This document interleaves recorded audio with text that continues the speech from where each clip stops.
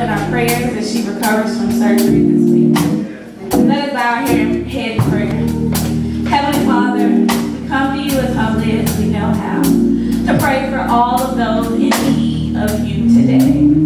Those with needs both seen and unseen, heard and unheard. Those on our prayer list and those who are not. We pray for those affected by the new upsurge in COVID cases.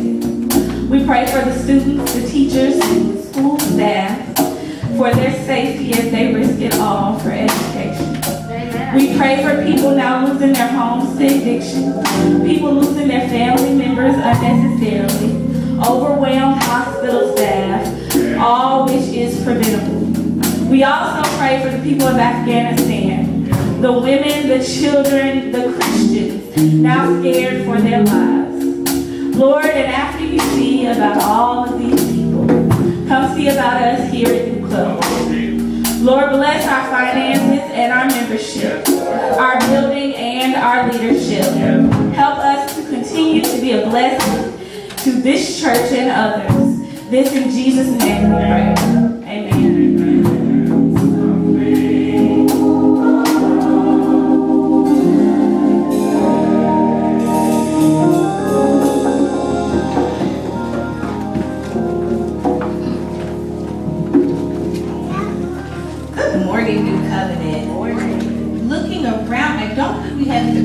Do we have anyone who is visiting with us for the very first time? No, we are all at home this morning. Well, it is so good to see each and every one of you all's faces. I saw my nephew and my nephew come in just a minute ago, and that just does my heart so good to see you all back there. New Covenant, you all have seen the announcement scroll at the beginning of worship, but I really just want to highlight 3 as we go into the next few weeks. The Tennessee Disciple Women's Fall Retreat is Saturday, September 18th. There is an in-person portion and also a virtual portion. You can go to the website and sign up. If you have any questions, feel free to ask myself or Reverend Leah. We've both been on planning and calls for that. We are keeping in mind all the COVID regulations and the surges, so if you do not feel comfortable going up to Bethany Hills this year but would still like to participate, there is a virtual way to do so. Also, the Pride March is also that same day, September 18th. If you are interested in participating, please see Reverend Khaki, who is waving her hand. Her information is also in the bulletin if you are not here today and would like to reach out to her. And also, on that same weekend, September 19th, during worship, we will celebrate with and for Dr. Shamika, who will be ordained that Sunday. Yeah, that's what we have journeyed with her through this process, and I know that each and every one of you will want to be in the building to celebrate with her and for her and those who will come and celebrate with her. So please be mindful of those announcements. Also, if there are any concerns that you may have or need or have needs, please reach out to the elders. Our beloved pastor has taken a few days off for some rest and relaxation, and we honor that need of hers. We honor the rest that we know our pastors need, and so she is away. So if you need something today, tomorrow, the next few days while she's away, please feel free to reach out to any of the elders. I believe it is Elder Darlene and Elder Beverly this week. But if you cannot reach them, you have all of our information in the toolkit, and we are here and available and ready to help you as you have needs. Thank you all for coming in.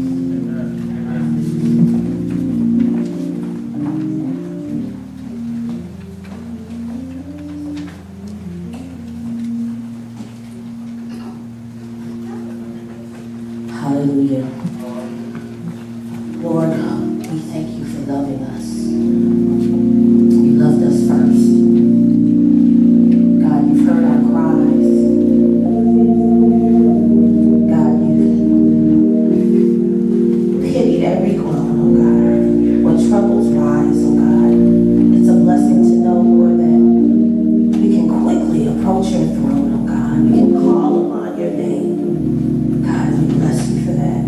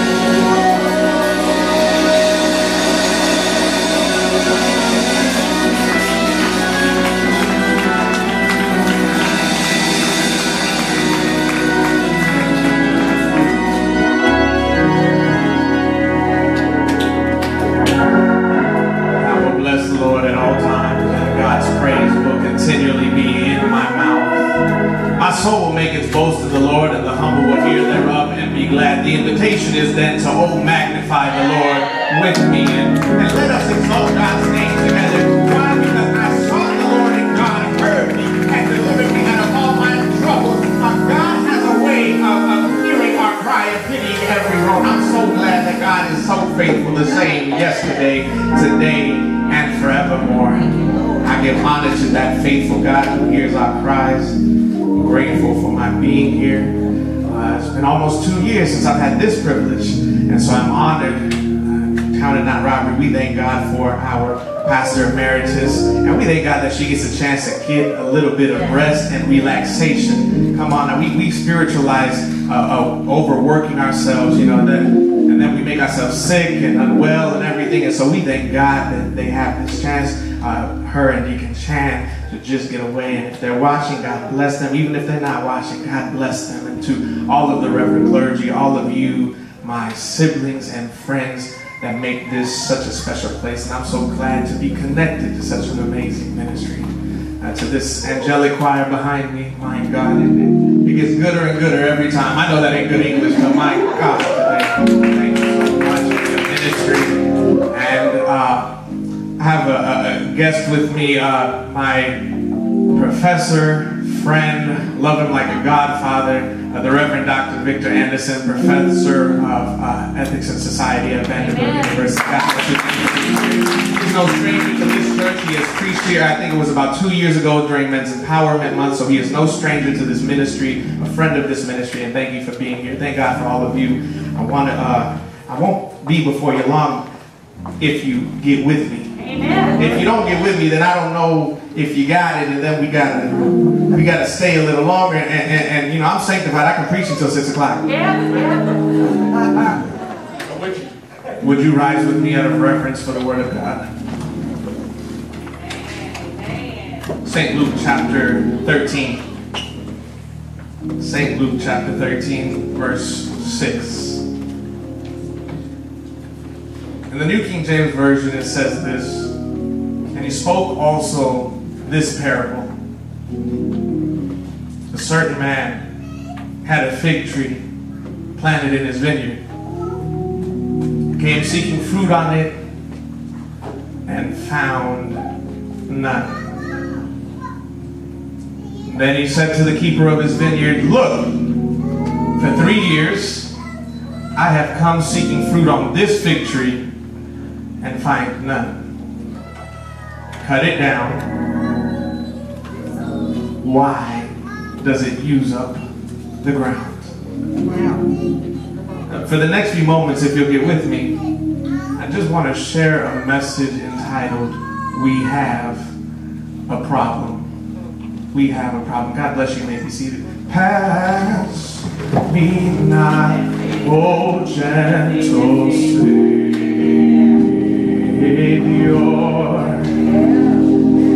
Hear my humble cry. And while all others thou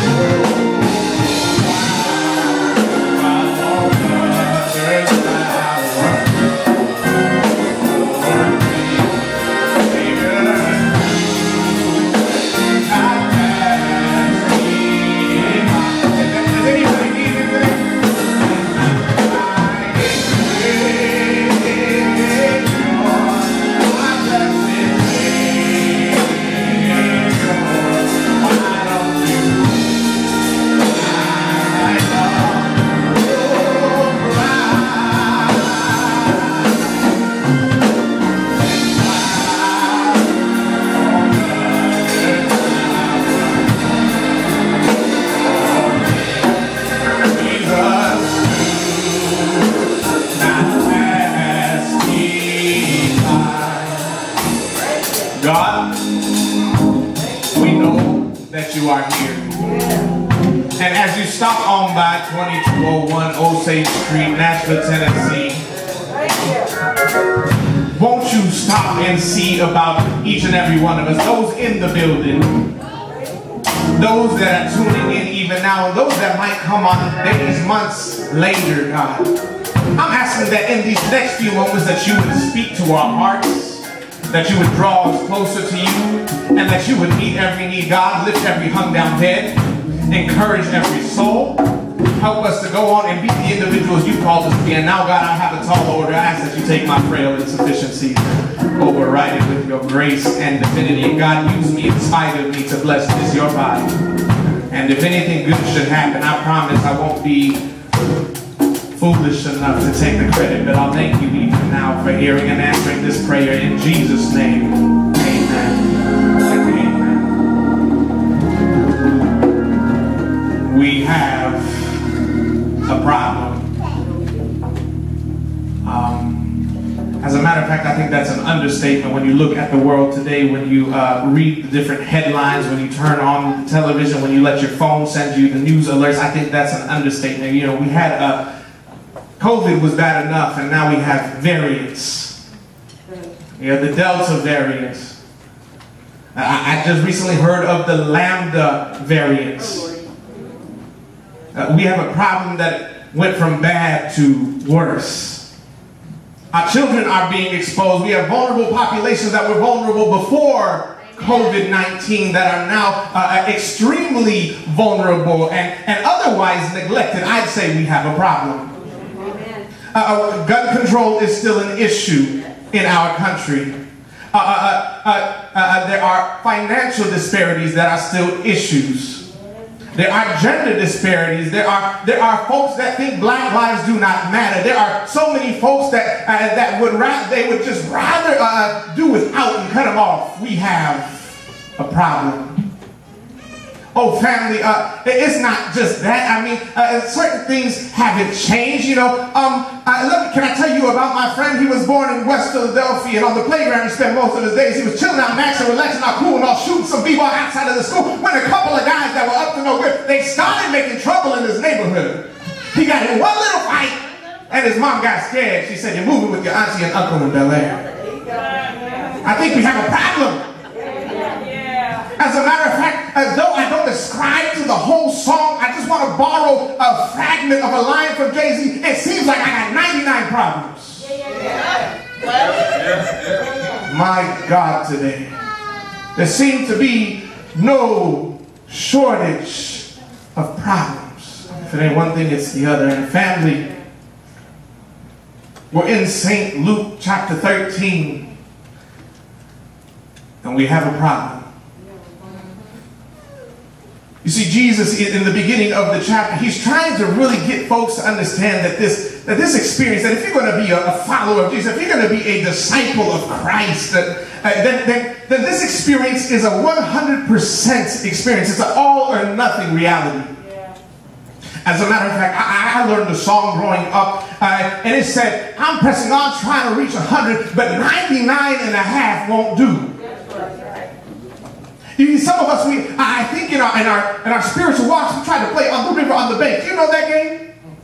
On the river, on the bank, right? There's two sides, and if they say on the river, you got to be on the river, and on the bank, you got to be on the bank, and on the river, on the bank, on the bank. Bro, see, I'm already messed up, and if you're in the wrong place at the wrong time, you got a problem, and you're out. Christianity is not an experience for folks who want to just straddle the fence. Amen.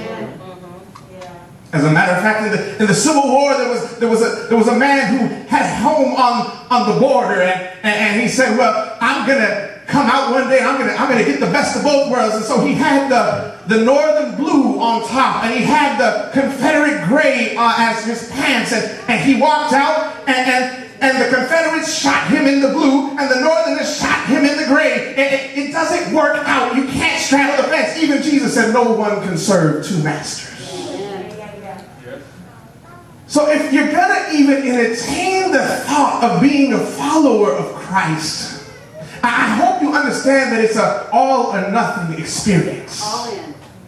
And if you're not all in, then save your time. Enjoy your Sundays. Don't send any more money. Don't even bother getting dressed up, because it would be embarrassing to do this not 100% and find ourselves lost. And let me tell you, I don't want to be ordained and in hell. How embarrassing that would be. I don't know what your theology of hell is, but even the thought of that is just embarrassing. Family, we have a problem. Jesus, as he typically does, he teaches in parables, and he gives this parable to show that again, it's an all or nothing experience. And he says, well, a certain man had a fig tree planted in his vineyard. And I have to stop right there because I am agriculturally challenged. I do not have a green thumb. I have killed cacti. And I'm from Oakland, California, so the only thing we really grow in Oakland is marijuana. And I don't know nothing about that. So, but what I realized is about an hour north of Oakland is the Napa Valley. Some would say the wine capital of the world, where there are very, very elite vineyards. And folks from all over come to do wine tastings and everything. And I realized oranges grow in orange groves, and apple orchards, and grapes grow in vineyards, but fig trees don't belong in vineyards. And I haven't figured out who this message is for. I've been praying about this message since Reverend Tara sent the invitation, and so I don't know who it's for. Perhaps it's me, but perhaps there is someone, maybe not in the building, but maybe online, who finds themselves like this fig tree in a vineyard. You're in a place you don't belong. Wow. I'm just going to look down. I know it's bad public speaking, but I don't want anybody to say that I was attacking them, I was talking about them or anything. So y'all ain't going to be able to say that. Maybe you're in a marriage in which you never belonged in the first place. Maybe you work a job that you never belonged in. Maybe you attend an academic institution where you do not belong. And so because we find this man, he has a fig tree planted in his vineyard, he comes seeking fruit on it and finds none. And it tells me something. You can look grown and not be growing. That's right, that's right. Oh no, somebody missed that. See, you can look grown and not be growing. You can look impressive. You can look like you a Christian, like you go to the New Covenant. There's some good folks over at New Covenant, and they love the Lord, and they got good music over there, and they got good preaching. You can look like you're growing, but actually not be growing in real time. That's good. Yeah. I mean, how embarrassing would it be to be this big, beautiful, seemingly healthy fig tree, but you ain't bearing any fruit? As a matter of fact, a fruit tree only has one job. Bear fruit after its own kind. That's in Genesis, y'all. That's in the creation narrative. And how embarrassing it would be to look like a Christian, to be a member of a church for years and bear no fruit. As a matter of fact, it was Jesus who said, no, by your fruit the world will know you. Don't you know the Holy Spirit allows us to bear fruit? Paul tells us in Galatians, the fruit of the Spirit is love and joy and peace, patience, kindness, goodness, meekness, gentleness, and self-control. A family, it's a problem. I feel like the tree of America has not yielded the proper fruit.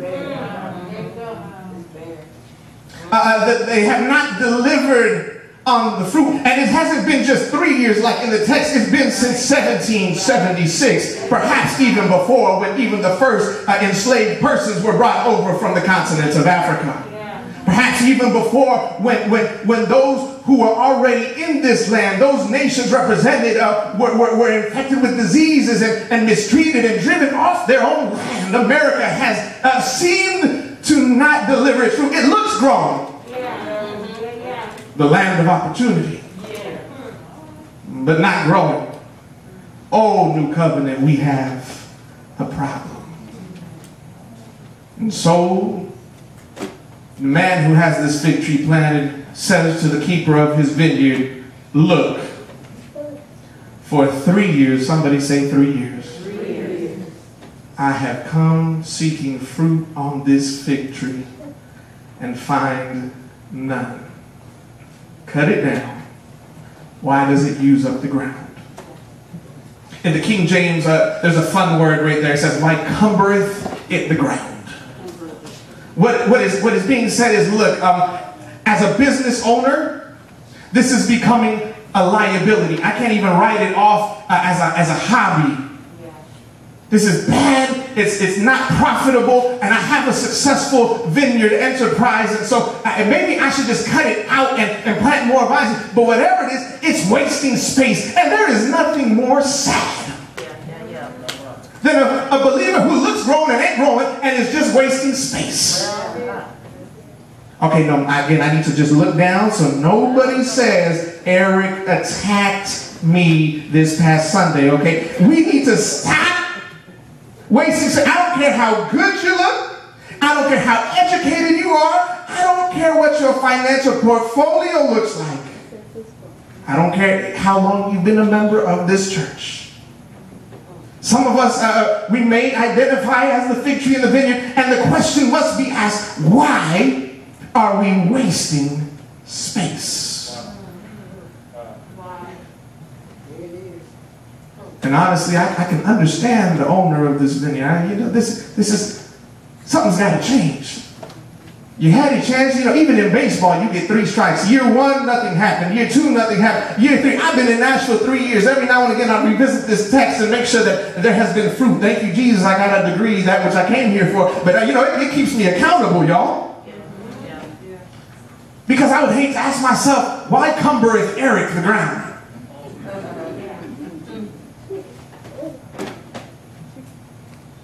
Look, for 3 years, I have come seeking fruit on this fig tree and found none. So the direction is cut it down. Why does it use up space? And he replied, keeper of the vineyard, to him, saying, sir, let it alone this year also. And I'm confused, y'all. Because I've had jobs, I've had teachers, I've had coaches, I've had parents. And when there is when we are not on the same field, when that person is in a position of authority and they give you a direction, you're supposed to do it. If they say jump, you ask how high. I'm not understanding, because the owner says cut it down, and the appropriate response would have been right away. I'll get to it immediately. That's not what the text says. The text says, sir, let it alone this year also. As if he was a child, the keeper, if this keeper was a child responding to the owner, they would be back talking. If this was military, this would be insubordination. But in the life of faith, this is the work of advocacy. This is intercession. Amen. So let it alone this year also. You know what I realize? A lot of us don't understand intercession. And I'm grouping myself in that because sometimes my prayers sound like, God bless me. Help me get a job. Help me find a wife. Help me do this. Help me do that. Get me this and get me that. And it sounds a whole lot like me, myself, and I. And that is becoming the most unholy trinity ever. The beauty of intercession is intercession has nothing to do with you. That's right. That's right. Intercession says, God, I need you to bless Chad. I don't know what he needs, whatever it is. God, I'm praying for Chad as hard as I would be praying for my own self. I'm celebrating with Chad. That means, you know, you may have a lost child, but if someone else's child comes home, you ought to be shouting and celebrating just as hard. You might have sickness in your own body, but when someone else has victory and deliverance the rocks financially, but when someone else gets that job or someone else gets that promotion, you ought to learn to shout for them. Your marriage might be on the rocks and you say, Lord, save this. But when God restores somebody else, that's the joy of intercession. Intercession means I'm standing in for someone. I'm so invested, even if it doesn't impact me. Now, the beauty of intercession in this text is that the intercession is not exactly deserved. The tree had one job. It deserves to be cut down.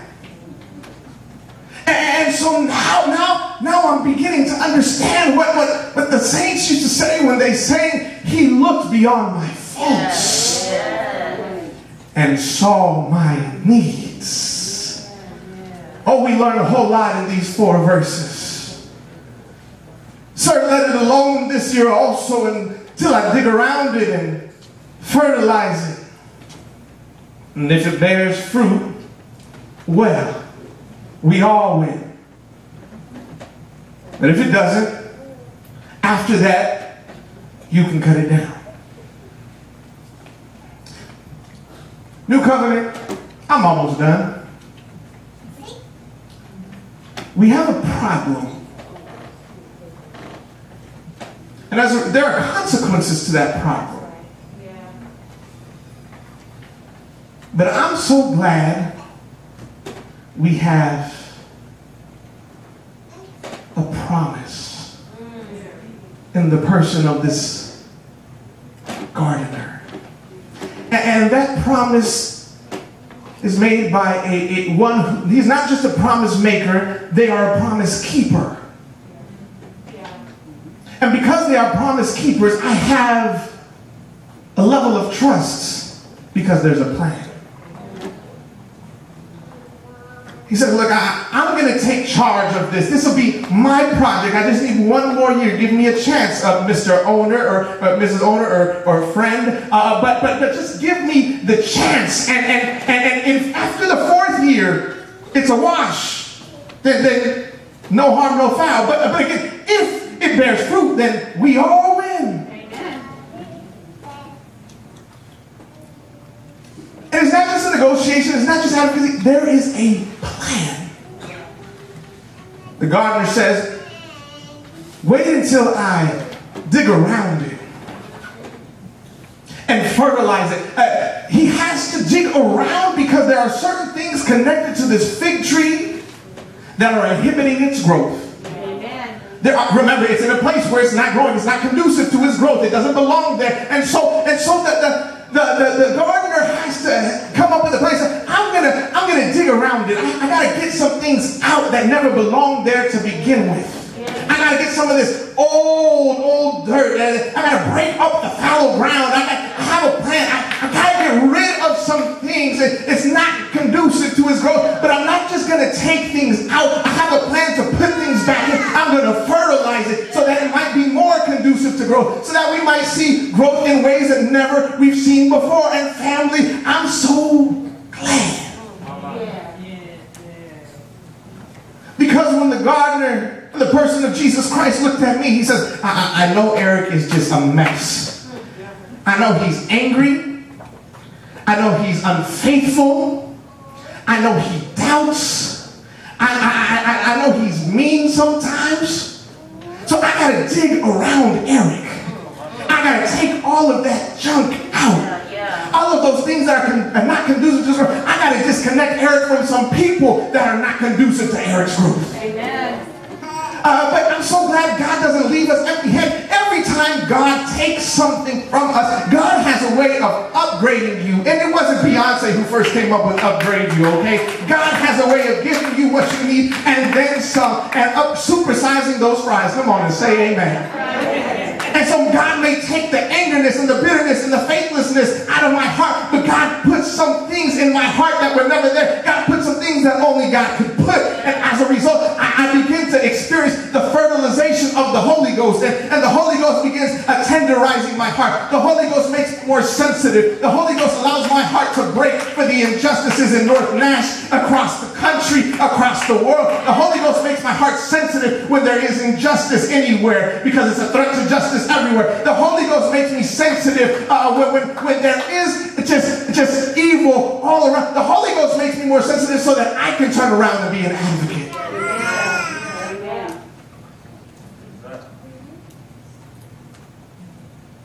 A promise has been made by one who keeps their promises. And that person who made the promise and will keep the promise has a plan. Family, I'm so grateful. I thought this parable was about a fig tree. It's about a gardener. His name is Jesus. Some call him the lily of the valley. Some the bright and morning star. The fairest of 10,000, the God of every nation. Some call him Mary's baby. Some call him the great I am. But I call him Jesus. And there's still power in that name. There is still power even when I'm looking grown but not growing to make a change. There is still power because the God that began this good work will perform it and complete it until the day of Christ Jesus. There's still power in that name because God is yet able to do exceedingly abundantly above all we could ever ask or think. Family, I am grateful for that gardener who looked at me, the mess that I was, the mess that I still might be today, and stepped in for me. Amen. Oh, don't you know that God was in Christ reconciling the world to God's self? Amen. Don't you know that at one point we were the enemies of God, and even while we were yet sinners, it was Christ who advocated for us and died for us. And he who knew no sin became sin, that we might know the righteousness of God. Family, I'm so grateful for this parable of a good gardener. I'm so grateful because God is a better Savior than we are sinners. Amen. And family, I don't know about you, but did you notice that the text ends right there? Yes. That's from verse 6 through 9. Verse 10 is where you get the encounter, woman, thou art loosed. That's a whole nother story. There is no ending. As a matter of fact, I believe that Jesus hands you and I the pen and says, go on and write your own ending. What are you going to look like after the 4th year? You can be bad all by yourself. Are you going to bear fruit or not? Are you going all the way with Jesus or not? Family, I don't know about you, but I've decided to follow Jesus. No turning back, no turning back. The world behind me and the cross before me, no turning back, no turning back. As a matter of fact, I'm grateful because a greater is the ending of a thing, and God ain't through with me yet. And so when in the story of Eric, don't write me off just yet because I have such a great advocate, because Christ is our intercessor in the heavenly sanctuary, I have some more work to do. I'm upgrading myself, thank you, Jesus. I hope not to look like this next year. Yeah. I hope to be better, stronger, wiser, more financially stable. Come on and say amen. Amen. Family, and as a result of this, I can't help but tell the Lord thank you. Yeah. No, come on. Didn't your mother tell you when somebody does something nice for you, you ought to turn around and say thank you? And so sometimes I'm a little undignified in the house of God because I remember those times and those ways when I deserved to be cut down. I remember when I was a big giant waste of space. But God stepped in. Don't you understand that I was sinking deep in sin? Far from the peaceful shore, I was very deeply stained within. I was sinking to rise no more. But the master of the sea, he heard my despairing cry and from the waters. He lifted me, now safe am I. Well, why? Because love won't just lift you, but love will step in and cover you. And love will be your advocate. Oh no, don't you remember? God is love. It's not just a cliche, it's a reality. It's my testimony. And love lifted me, and love will lift you.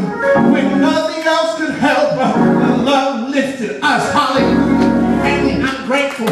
I told you I'm beginning to understand that he looked beyond my faults and he saw my needs. I know you think you deserved it, but I know I did it. And so I tell the Lord, thank you, because you didn't have to do it. But I'm so glad that you did. Oh, I'm getting ready to take my seat. Y'all not with me. I won't hold you much longer. I'm already tired. I got one more service to preach today. But before I take my seat, can I just tell the Lord thank you? I know it in English is thank you. In Spanish it's gracias. In Portuguese it's muito obrigado. In Japanese it's arigato. In Chinese it's shishi. In Nepal it's danibad. In the Philippines it's salamat mo. In French it's merci beaucoup. And in German it's danke schön. In Italian it's grazie. In the hood it's I appreciate it. But Lord, I thank you because you didn't have to do it. But I'm so glad. So glad you did. So I don't care if you get with me or not. Because I look back over my life and I think things over. And because I had a great intercessor, all of my good days outweigh my bad days. And I won't complain. I'm grateful because God's a very Savior. Our sinners and so for the rest of my life, I'll serve God. Do whatever God wants to do. Lord, take out what you need to take out. Put in what you need to put in. Move me where you need to move me. I'm tired of not growing. At the end of the 4th year, I want them to say that Eric was growing. Growing in grace and knowledge in the Lord Jesus Christ. I'm so grateful tonight that he won't give up on me. I'm getting excited. My feet feel light. But on the inside, I gotta tell God thank you because he did it. But I'm so glad that God did something.